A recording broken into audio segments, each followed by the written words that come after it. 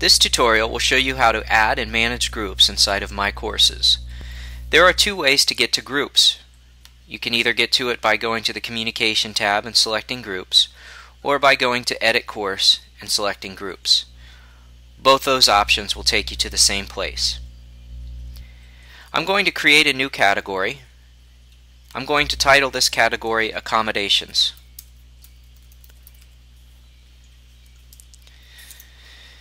I could add a description if I wanted to, but for now I'm just going to leave that blank. For the enrollment type for this one, I'm going to leave it as numbers of groups because I know that I want two groups, one for time and a half and one for double time. But there are other options here. If I knew the numbers of students that I wanted in each group, I could select this one, and then those options I could also allow them to have groups of numbers or numbers of groups and allow students to self-enroll into those groups if for some reason I had an activity that corresponded with that.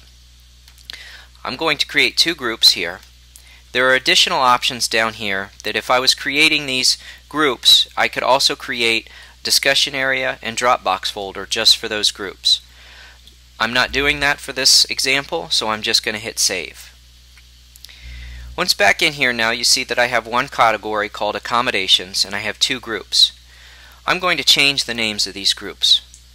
To change the name, I click on Group 1, and in here I'm going to put time and a half.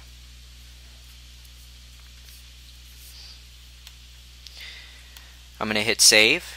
Now I'm going to come back to Group 2, and I'm going to put double time,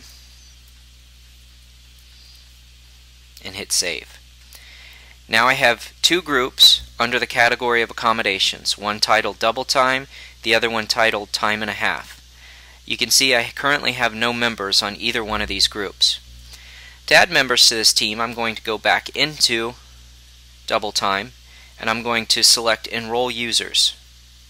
From here I have my class list and I'm going to select Demo Faculty 2 and Demo Faculty 3 and hit save. And now you can see I have two users on this team. Time and a half, I'm going to come back in here and select Enroll Users, and I'm going to add Demo Faculty. So now you see I've created a category for accommodations.